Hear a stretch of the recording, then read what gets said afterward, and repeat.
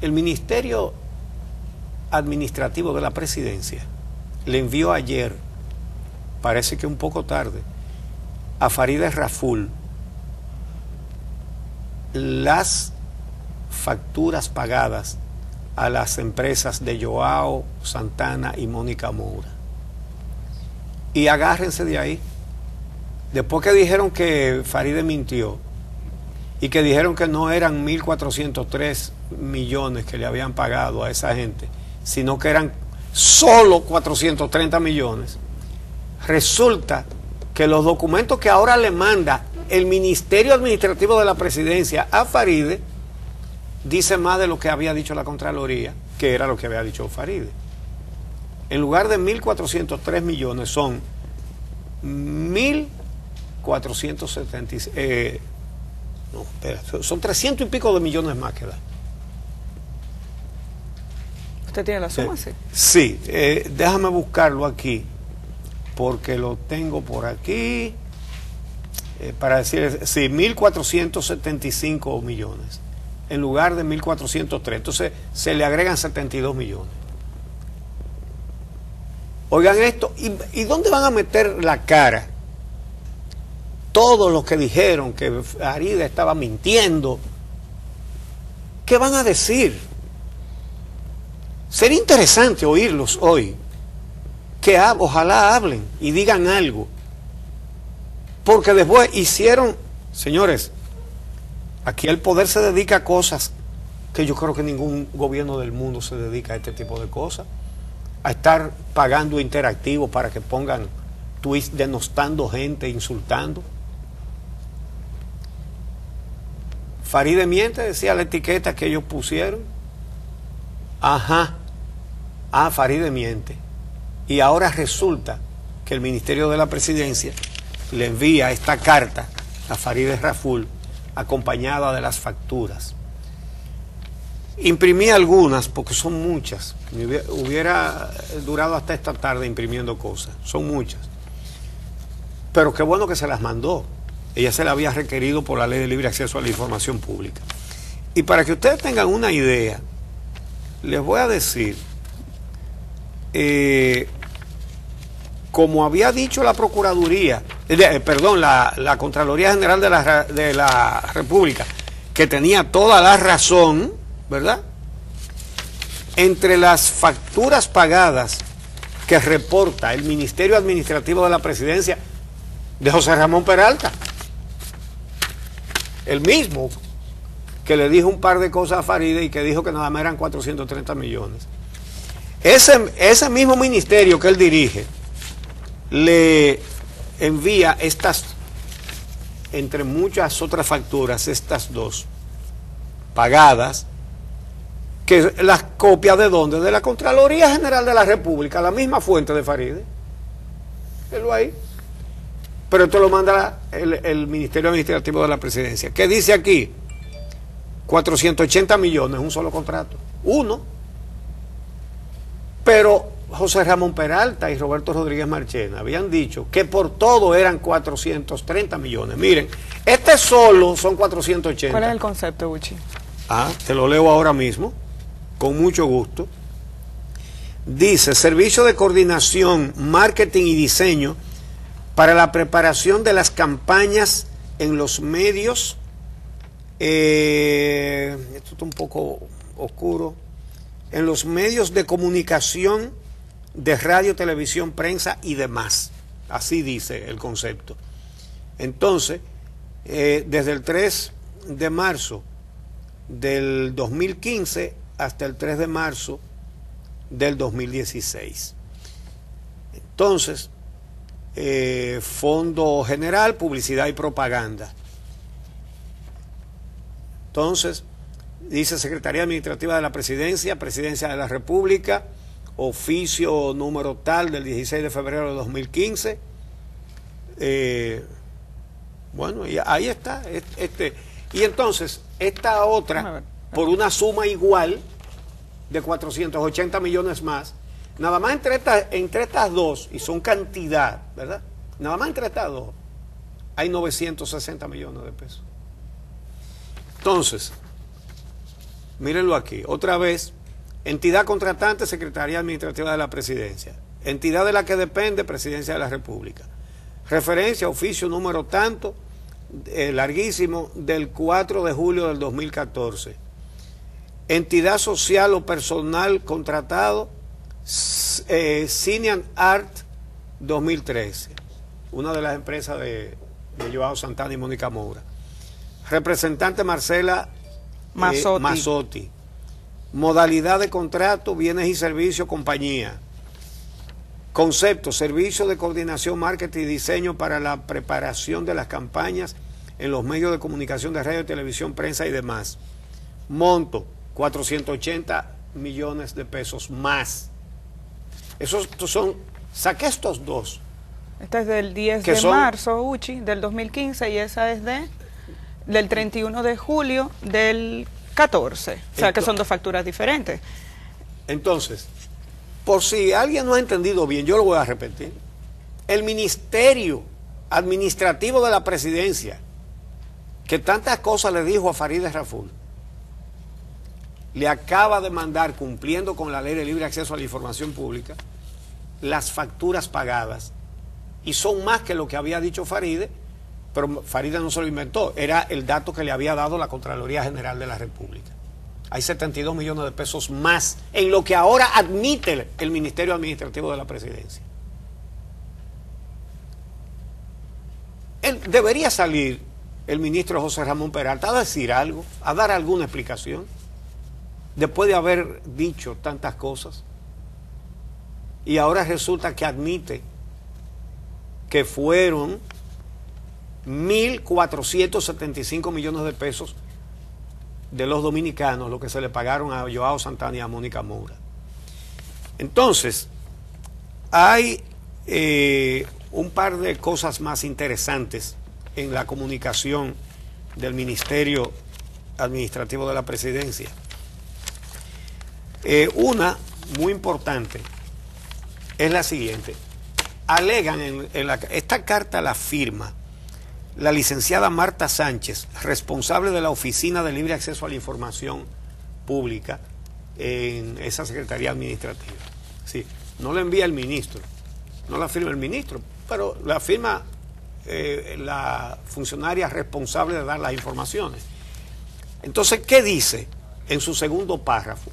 Alega que todas esas contrataciones se hicieron cumpliendo la ley de compras y contrataciones, lo cual no parece ser muy creíble, y voy a decir por qué.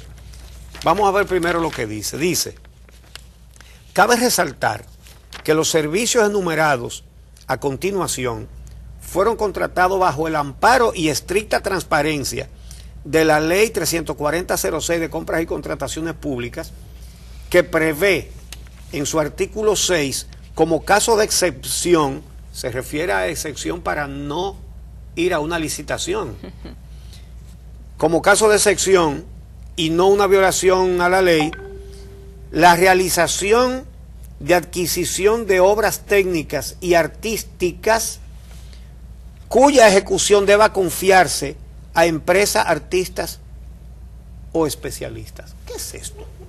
¿Qué es esto? Se han hecho unas contrataciones por 1.475 millones de pesos sin hacer licitación. Y es que aquí no hay gente que sabe hacer eso. Amelia puso ayer una copia de la entrevista que se le hizo aquí a Rodríguez Marchena en marzo, ¿verdad?, del año pasado. Así es. En la que él dice, primero, que él no, que Joao Santana no trabajaba en el DICOM, que él dirige en la Dirección de Comunicación del Gobierno, que él no sabía qué hacía Joao Santana, y que el presupuesto de DICOM era 80 millones de pesos al año. Me imagino que en eso... Y resulta que solamente en dos facturas pagó 960 millones de pesos. Pero además él decía, reclamaba en esa entrevista, que eso es la gente que menosprecia el talento dominicano, que creen que tiene que ser un extranjero para hacer las cosas, y que ellos lo hacían ellos con dominicanos, todo lo que hacían. Y resulta que el DICOM le pagó un dineral a las empresas de Joao Santana y Mónica Moura. ¿Qué es de las contradicciones que hay en este proceso? A ver, cuando Rodríguez Marchena decía el año pasado que Joao Santana no era lo último de los muñequitos, porque eso es lo que él decía, que a veces se le atribuyen cosas como tan grandes, pero eso lo hacemos aquí. Él decía, y dice en ese momento, incluso ahora en el DICOM hacemos todo. Lo dice en marzo del año pasado, aquí en el DICOM lo hacemos todo, somos dominicanos. Es la razón por la que uno se pregunta por qué hay tanto interés en ocultar el tipo de contratos que se firmó con Joao Santana y Mónica Moura. Porque una cosa es que el gobierno haya decidido contratar un consultor que además le costaba al Estado Dominicano $1.200.000 al año, que no es cualquier cantidad de dinero. Esa era una de las partidas. Exacto, eso me refiero. Una de las partidas. Pero por eso hago la separación. La investigación, que no es una acusación, por eso podemos considerar incluso muy infelices las declaraciones de los congresistas. Lo que se está pidiendo es que se aclare esto y que se investigue. Y se dan por acusados de entrada. Sí, sí, claro. Y la reacción de los congresistas PLDistas es la de asumir la posición de una gente que se está defendiendo de un problema antes de que se investigue si hay un problema. ¿Ok? Lo cual llama la atención y debe ponerse como en primer punto. El gobierno admite que tenía a Joao Santana y a Mónica Moura contratados como consultores. Un consultor, un asesor, propone iniciativas, hace evaluaciones, identifica problemas y a partir de ahí se ejecuta una acción. Existiendo una Dirección General de Comunicación, como lo mostramos ayer aquí, que en su organigrama establece que hay un departamento de audiovisuales en el que incluso ha trabajado por mucho tiempo un cineasta reconocido dominicano que estudió en Cuba. Estuvo trabajando de manera directa, después no sé si ha sido subcontratado, pero lo conocemos. Una Dirección de Comunicación que tiene un departamento de publicidad. Una cosa es la colocación de publicidad, que probablemente a ese presupuesto se refería Marchena, y otra, la producción de audiovisuales. La Dirección General de Comunicaciones del Gobierno tiene un departamento de audiovisuales que trabaja muy bien y de forma muy efectiva. Ahora, si el gobierno dominicano entendía que a sugerencia de su consultor tenía que realizar una campaña publicitaria con publicistas externos, la primera pregunta que tenemos que hacernos es, ¿por qué se contrató directamente al mismo consultor para que hiciera la campaña que recomendó?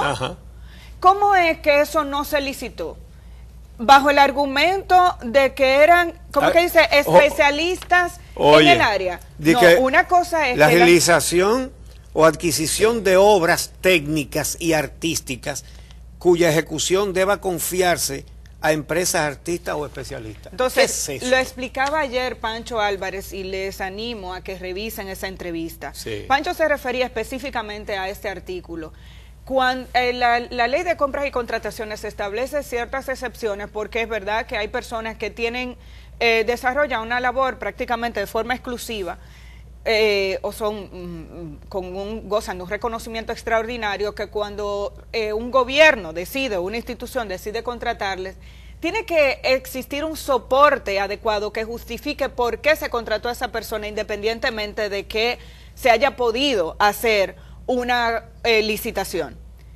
La publicidad en este país es extraordinaria. Aquí tenemos publicistas magníficos. Entonces, una cosa es la recomendación que ese consultor pudo haber hecho para que se trabajara un proyecto de tal o cual forma, y otra cosa es la producción. Por eso preguntábamos ayer, cuando Marchena dijo, todo lo hacemos nosotros y lo hacemos en el Departamento de Comunicación y lo hacemos nosotros los dominicanos, entonces es importante investigar por qué aparecen unas contrataciones para la producción de publicidad. En adición a eso, la coordinación del marketing. Pero para eso está el director general de comunicaciones de la presidencia. Se supone que la coordinación de la colocación de las campañas no debería pagársela a un agente externo, porque para eso existe la Dirección General de Comunicación, que una vez establecida la política de contratación de publicidad, se supone que tiene que pagar o contratar con los fondos del gobierno esa publicidad en los medios. que eso sí que no se licita porque el gobierno decide dónde coloca. Ahora, ¿por qué estábamos pagándole la producción de los artículos de publicidad al mismo consultor que la recomienda? Eso no debe ser investigado. Pero además, si nadie supiera qué hacía aquí Joao Santana con su esposa Mónica Moura, si nadie lo supiera, pero el señor Joao Santana está condenado por la justicia de su país, porque él era una pieza clave en la corrupción continental, el esquema de corrupción internacional que orquestó la Odebrecht para robarle dinero a estados, a países. ¿Cómo? Ofrecían unos financiamientos para obras y pagaban sobornos para conseguir las obras. Obviamente que los sobornos no salían de los bolsillos de Marcelo Odebrecht, sino de las obras, sobrevaluándolas. Y por eso aquí no se quiere investigar la sobrevaluación. Es por eso que no se ha hecho. Eso debería ser parte del expediente que está en la justicia. Ya eso no se le puede poner a ese expediente. Entonces, este señor viene aquí con estas dos empresas, Policaribes y Cine and Arts, y resulta que de acuerdo con las investigaciones de la justicia de Brasil, estas empresas fueron utilizadas como vía para mover sobornos, no solamente en la República Dominicana, en Perú también y en otros países. Entonces, ¿qué hacía aquí Joao Santana con Mónica Moura? Él era clave en el establecimiento, en la forma en que se pagaban esos sobornos. Y parte del negocio que hicieron en todos estos países fue financiar ilegalmente campañas, una empresa extranjera financiando campañas para que gane este o gane aquel. Y ellos tomando la decisión que influiría en los resultados de las elecciones de cada uno de estos países. Eso era lo que él hacía aquí, no era otra cosa. Entonces, hacer una contratación de grado a grado, alegando que es un artista, con tantos artistas y con tantos publicistas que tenemos aquí, es el colmo. Eso debería ser investigado y eso debería ser explicado. Esa situación. 1.475 millones de grado a grado. De grado a grado. Y no podemos olvidar un detallito. Y es que cuando el Senado danilista aprobó la ley de partidos en estos días, el bodrio ese que aprobaron, incluyeron quitar de la ley la prohibición de que empresas extranjeras financien campaña política. Lo quitaron. Eso se cayó en la Cámara de Diputados, pero los senadores danilistas lo quitaron. ¿Y cómo usted, por eso es el colmo del descaro, cómo usted explica que alguien esté interesado en quitar eso como una prohibición, que no esté prohibido que las empresas extranjeras financien campaña política? Sería para usarlo antedatado o a posteriori, o yo no sé cómo, para justificar lo que hacía Joao Santana aquí. Estas son verdades y las conocen todos los dominicanos. Aquí nadie ignora esto. Lo digo a manera de recordación porque sé que todo el mundo lo sabe. A eso vino Joao Santana aquí. Y por eso tuvo que irse de aquí a Brasil a entregarse para entonces negociar unas delaciones premiadas que tienen una sola excepción, la República Dominicana. Quizás todos estos contratos expliquen su actitud. Pero no hay dudas de que cada dominicano, cada ciudadano de este país merece saber todo esto. ¿por qué no se hizo una licitación? Porque lo que pasa es que si lo que se quería era hacer un contrato para un objetivo publicitario, pues hubieran tomado en cuenta quizás a 10, quizás a 100, quizás a 1000 publicistas dominicanos. Pero si lo que se quería era hacer un contrato con Joao Santana, entonces por eso no hay licitación, porque era con Joao Santana. El objetivo era la persona, no era esa campaña, aunque es un agregado. Pero el mismo Rodríguez Marchena dice que la dirección de prensa, y es verdad, Rodríguez Marchena es muy capacitado, tiene mucha capacidad en la materia, pero mucha, Es excelente portavoz, hace muy bien su trabajo, y la Dirección General de Comunicación es una de las más efectivas. Por eso sorprende que la producción de todos esos... Tenían que darle 1.475 millones a Joao Santana, teniendo una unidad eficientísima como lo es DICOM. Ajá. ¿Y por qué tenían que darle 1.475 millones a Joao Santana? Mucho más de lo que se le da a DICOM entero, con Rodríguez Marchena y todo el que trabaja ahí, hasta el que cuela el café. Sí. ¿Cómo es posible? Esto solamente se entiende si eso era una compensación por otra cosa y no por una campaña que la podía hacer muy bien, como lo suele hacer el DICOM. No, que ahora incluso no entendemos y no sabemos qué hacía el DICOM y qué hacía Joao Santana, o si la empresa de Joao Santana trabajaba con los equipos del DICOM.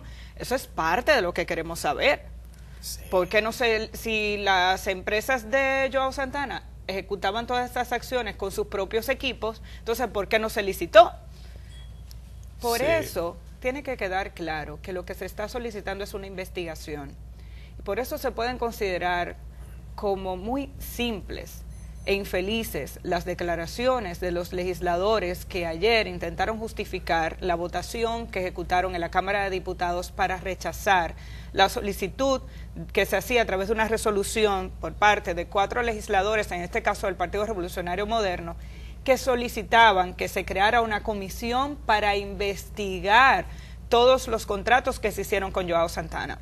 Aquí se le ha dado de lado al hecho de que Joao Santana y Mónica Moura fueron condenados en la justicia brasileña precisamente por haber estado involucrados en una red de corrupción a la que estaba ligada la Odebrecht, que ha admitido que pagó sobornos en República Dominicana. Y el trabajo de estos publicistas consistía precisamente en ayudar a la transferencia de recursos de Odebrecht a políticos en otros países del mundo. ¿Por qué tenemos que asumir de entrada que en República Dominicana no ocurrió? Las investigaciones determinan si hay indicios de culpabilidad o no los hay, por eso se investiga.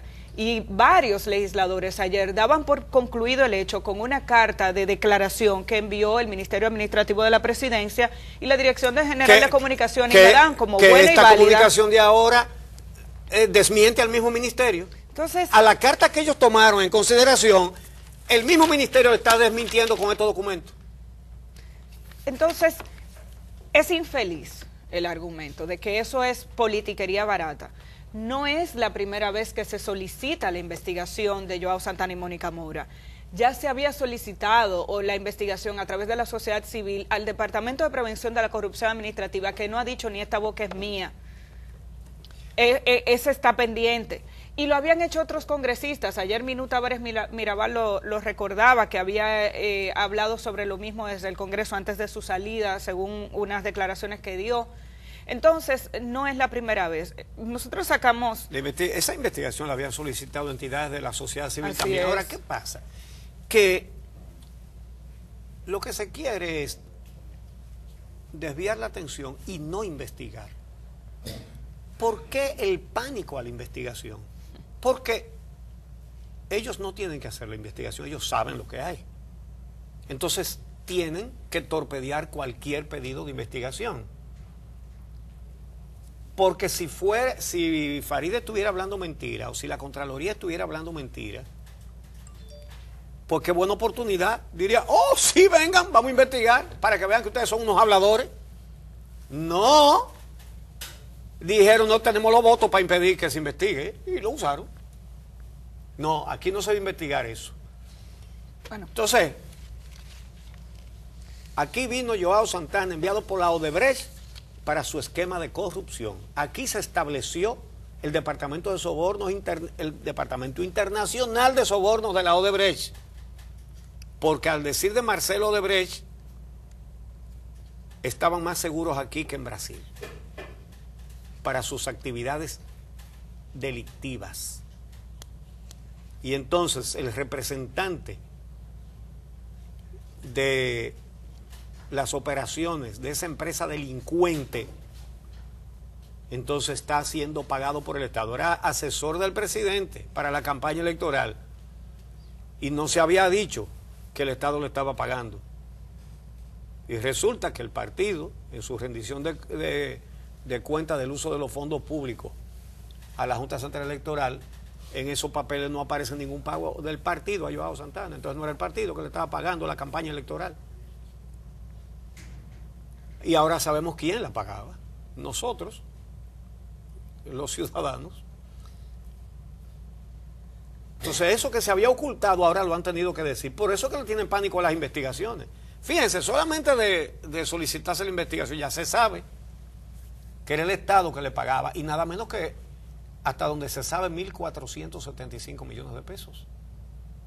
Repito, 72 millones de pesos más que lo que había dicho la Contraloría y había dicho Faride Raful. Hay un último tema interesante en esta carta de ayer del Ministerio Administrativo de la Presidencia. Habíamos calculado en estas sumas 5 contratos consecutivos de un año cada uno por 1.200 millones de dólares. Y no son 5, según esto, sino 4. ¿Pero por qué son 4? Porque, y eso era un interrogante y lo expresábamos ayer, el último contrato concluía el 3 de diciembre del 2016 y Joao Santana y Mónica Moura fueron detenidos en Brasil el 23 de febrero del 2006. Y ese contrato terminaba en diciembre del 2016, es decir, 10 meses después. Y preguntábamos, y entonces, ¿cumplieron con ese contrato? El trabajo lo hicieron desde la cárcel en Brasil.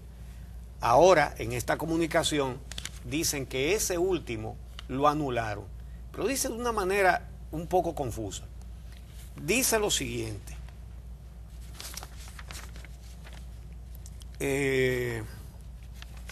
Déjame buscarlo por aquí. Aquí está.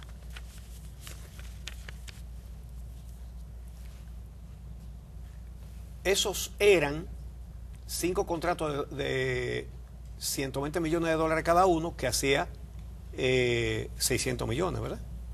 120 millones. No. Eran 1.200.000.